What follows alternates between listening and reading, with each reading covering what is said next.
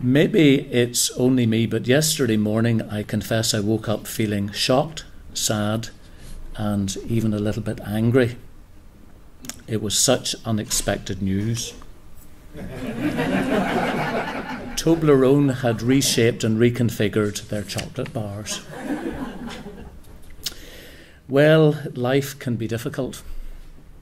But with the continuing story of war, refugees and economic uncertainty for many around the globe and in this city, it's not an unreasonable question whether there is any real hope to be had in the world. The Irish blogger Eamon Fitzgerald has drawn attention to a famous painting by Paul Klee produced in 1920. The painting is undoubtedly a response to the catastrophe of First World War, but it is now indelibly associated with its first owner, the Jewish art critic and philosopher Walter Benjamin. His description of the painting is now famous. A Klee painting named Angelus Novus shows an angel looking as though he is about to move away from something he is fixedly contemplating. His eyes are staring, his mouth is open, his wings are spread. This is how one pictures the angel of history. His face is turned toward the past. Where we perceive a chain of events, he sees one single catastrophe which keeps piling wreckage upon wreckage and hurls it in front of his feet. The angel would like to stay, awaken the dead, and make whole what has been smashed. But a storm is blowing from paradise. It has got caught in his wings with such violence that the angel can no longer close them. The storm irresistibly propels him into the future to which his back is turned, while a pile of debris before him grows skyward. This storm is what we call progress. Having lived through the First World War and now fleeing from the Nazis, Benjamin had lost all faith in evolutionary improvement. There is no arc of history toward justice. The myth of progress obscures the history of the oppressed, the poor and the marginalised. Is there a third way between Benjamin's unmitigated despair and profligate idealism? In Theology of Hope, German theologian Jürgen Moltmann famously distinguishes between hope and optimism. Both have to do with positive expectation, and yet the two are very different. Optimism has to do with good things in the future that are latent in the past and the present. The future associated with optimism is an unfolding of what is already there. We survey the past and the present and then extrapolate about what is likely to happen in the future, and if the prospects are good, become optimistic. Hope, on the other hand, has to do with good things in the future that come to us from outside, from God. The future associated with hope is a gift of something new. Belfast has increasing reason to be optimistic. Interface violence has considerably dissipated. There has been movement in the situation around Twaddell Avenue. We've experienced 3 relatively peaceful summers. We have the best working example of how to police a divided community.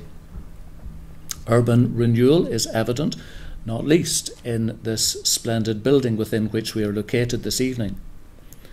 Northern Ireland is, after all, officially, according to the Office of National Statistics regional poll, the happiest place to live in all of the United Kingdom. We have every reason to be optimistic. But what of hope? According to Moltmann, hope comes from outside, from God. Those of you who are familiar with Presbyterianism will be aware that the symbol of the Reformed Church is the burning bush.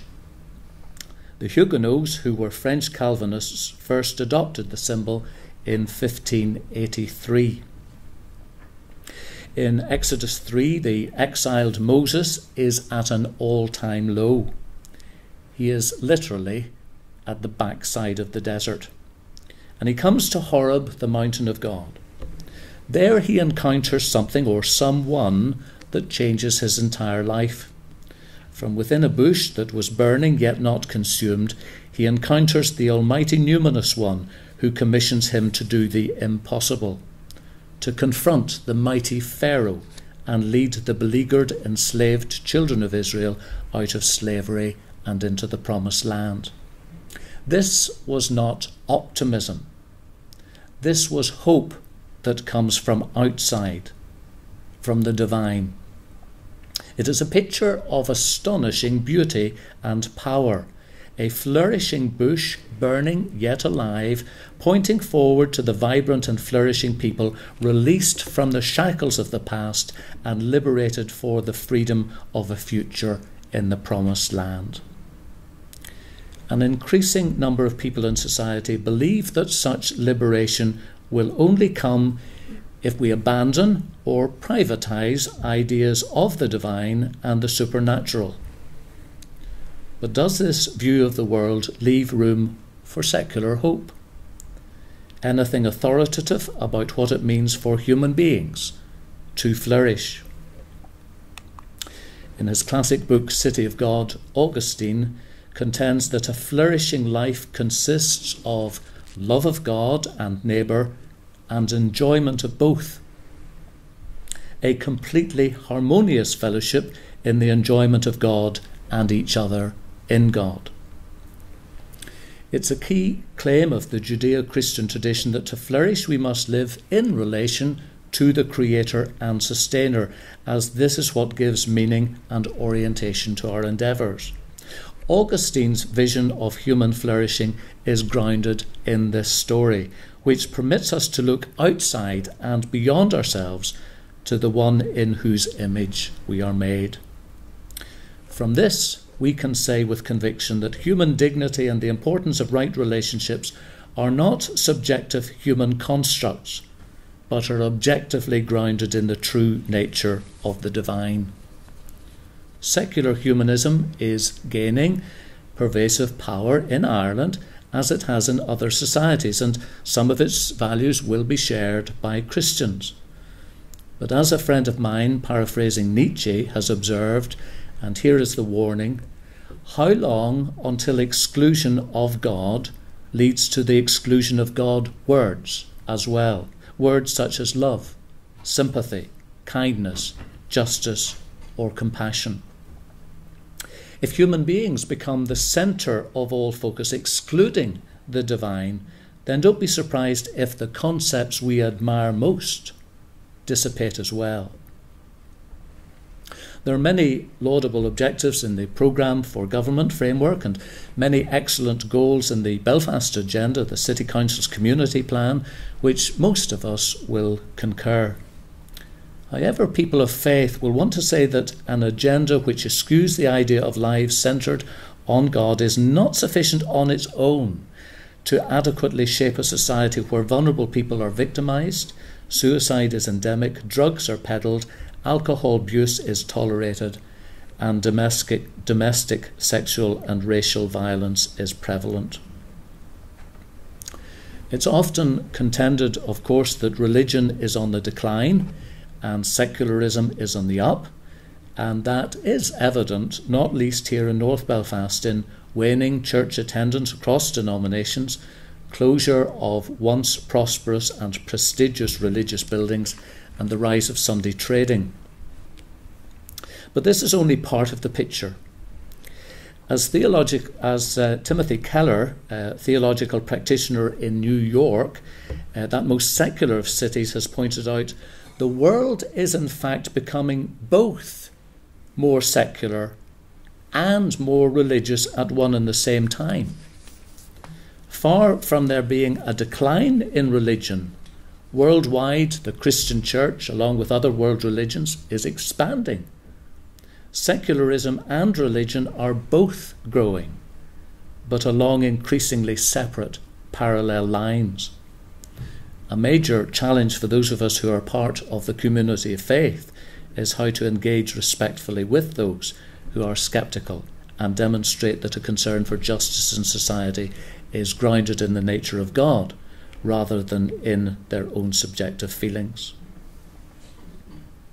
Over the next few minutes then, I'd like to pick up on three of Augustine's convictions as quoted in Miroslav Volf's book, A Public Faith, in order to offer an alternative narrative to the prevailing contemporary secular commentary which seeks to push God out of any discussion. First of all, he contends that God is not an impersonal force in the world, but a person who loves and can be loved in return. Secondly, Augustine suggests that to be human is to love. We can choose what to love, but not whether to love. Thirdly, human beings will flourish and be truly happy when they discover joy in loving the infinite God and our neighbours in God.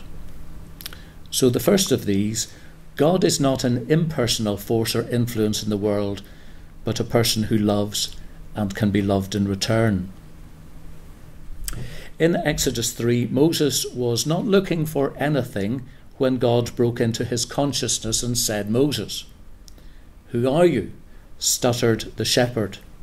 "I am who I am," came the reply. Today, people are defined largely by what they do.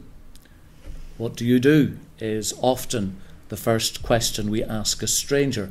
But the personal God, as revealed in the Scriptures, is far less concerned about what we do than who we are. We are, after all, human beings, not human doings. The ultimate revelation of God, Christians believe, is through Jesus Christ. John's Gospel reveals him not once but 7 times as the perfect I am. I am the bread of life. I am the light of the world. I am the gate. I am the good shepherd. I am the resurrection and the life. I am the way, the truth and the life. I am the true vine. Since God is personal and relational, he has made human beings in his likeness as personalities with the capacity to love and be loved, not because of what we can do for him, but because of who we are in relation to him. Yes, we have been created to work, which is honourable and holy. But Christian flourishing consists not merely in doing things, striving hard and achieving more. Flourishing consists of being people who love and demonstrate compassion, because that's what we were created for. Is it really a surprise that hospitals such as the Mater here in North Belfast or the hospice movement were founded by people of faith, women and men motivated not by an impersonal force, but by a person who loves and can be loved in return?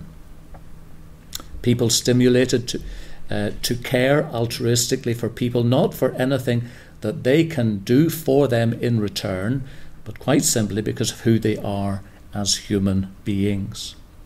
This city is peppered with people of hope who unobtrusively pour their lives into caring for relatives, friends and strangers. I visited them in nursing homes, drug rehabilitation centres and post-prison residential units only recently.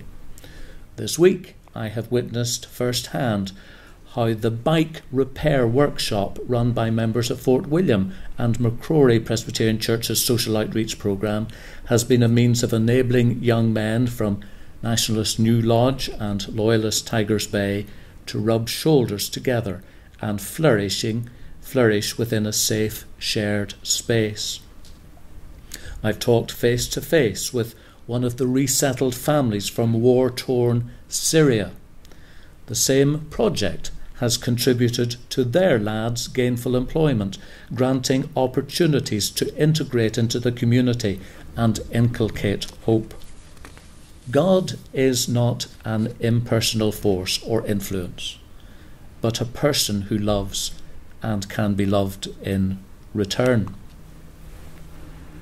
And the second contention is that to be human is to love. We can choose what to love, but not whether to love. Some people love naked bodies. Others love naked power or naked wealth. But quoting Emerson, C.S. Lewis, Belfast's own son, said, "Do you love me?" means, do you see the same truth? Or at least, do you care about the same truth? When Moses was captured by the beauty and majesty of the I am who I am, his entire personality was laid bare. This is what it was for him to be energized and motivated by a vision, to be compelled to action by hope from outside. The journey of faith that started at the fire would lead him and others with him from a desert place to a land flowing with milk and honey.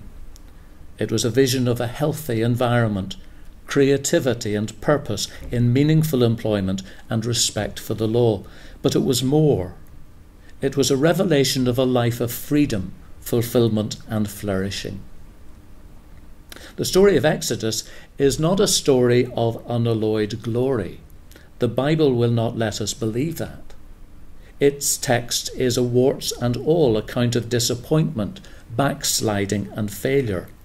Secularists have to understand that people of faith are not perfect, merely forgiven. And believers have to recognise that those with no religious preference share common grace. Forgiveness flounders, says Miroslav Volf, because I exclude the enemy from the community of humans and myself from the community of sinners. But the story of Exodus is also a narrative of patience, restoration and hope, motivated by an encounter with the one who is perfect.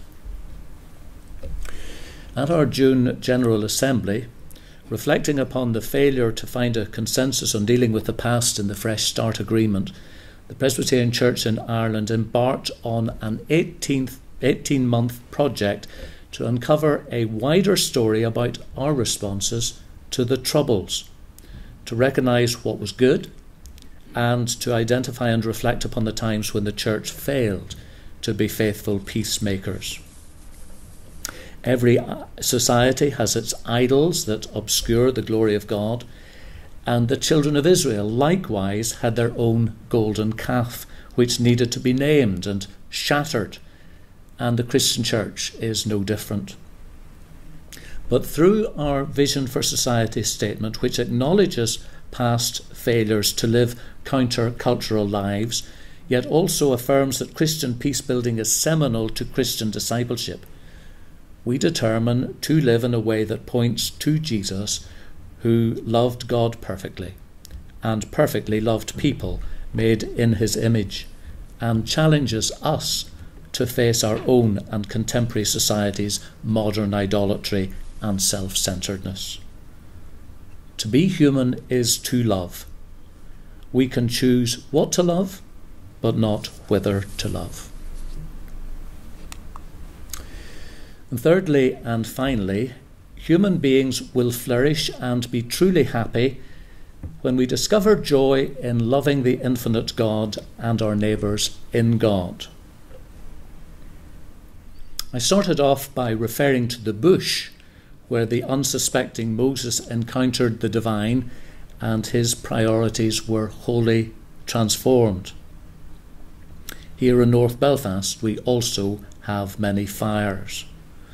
Dotted over the city at certain times of the year in both communities are bonfires, which give off the toxic fumes of heat rather than light. Given our history and fortress mindsets, while celebrating and commemorating the past, they are also a danger to the environment, property and human well-being. They're not bonfires fueled by inclusiveness, respect and healing, but a means by which we pass on to succeeding generations the sins of the fathers. Human flourishing and true happiness is when, like Moses, the heart is captured by an affection beyond self to loving God and our neighbours more than anything else. Is it too much to hope that at least as much effort might go into creating an environment of inclusivity about bonfires as to, say, cake making? Here in this great city, we have alternative examples of light in the darkness. In some places, it's only small, it's only a flickering glow, needing the wind of the Spirit to fan it fully into life. Fragile examples of hope, such as I've seen in Carnmoney's new worshipping community at the Mac within the Cathedral Quarter. Storehouses and Trestle Truss's ministry fighting food poverty in and through the provision of basic essentials of life. Wave Trauma Centre giving grassroots cross-community support to those who have experienced bereavement and injury through civil unrest. And the Nightlight service that provides practical support to young people lost, sad and vulnerable. These and a myriad of other ventures are shining stars in the night sky. In my own congregation, located at the edge of working and middle-class suburbia, its members, compelled by their experience of having been loved by God, sought to identify a need they could best meet in Jesus' name, which no one else could or would do. They set up a Saturday afternoon youth club for boys and girls with severe learning difficulties.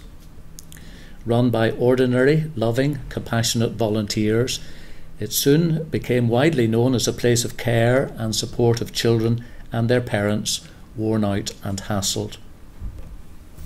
One Christmas, some ladies from our church's community lunch club had an idea. We can't go down on our knees and play with the children or manage a heavy wheelchair, but we can cook. And so they prepared and served a Christmas lunch. And while the regular volunteers looked after the kids, the mums and dads were sat down in another place, and ate a 4-course dinner with all the trimmings. I couldn't help but notice tears dripping down the cheeks of one of the fathers. He apologised to me and explained, "It's just that it's been 13 years since my wife and I have sat down to eat together like this." 13 years since you sat down to enjoy your Christmas dinner today, I replied. No, he replied, 13 years since we sat down to eat together. Human beings flourish and are truly happy when we discover joy in loving the infinite God and our neighbours in God. Andy Crouch of Christianity Today has observed that the Christian church is losing its temporal influencing government, policy and power. This may indeed be the reality in our increasing secular, postmodern, post-truth world. But it's imperative that the church must not become bashful about giving voice to the pressing social and moral and public issues which affect many people both within and outside the community of faith.